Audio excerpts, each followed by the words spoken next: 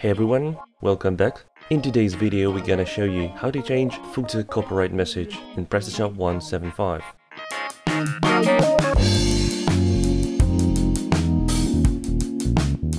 By default, the message in PrestaShop footer will look like this, with the link leading to www.prestashop.com. This is not the worst looking copyright message, but it can be better if you can place the message you want to be displayed.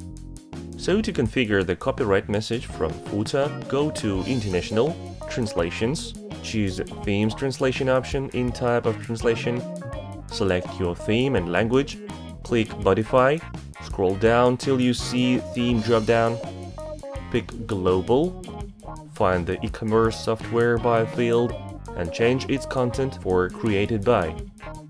Save changes. Follow the path. Open footer.tpl and find these strings. Here you change the link and the name for the ones you want to be reflected in your footer. Save the changes and check if they were applied in the front end. So that's it. We hope you enjoyed the video, and if you did, please subscribe.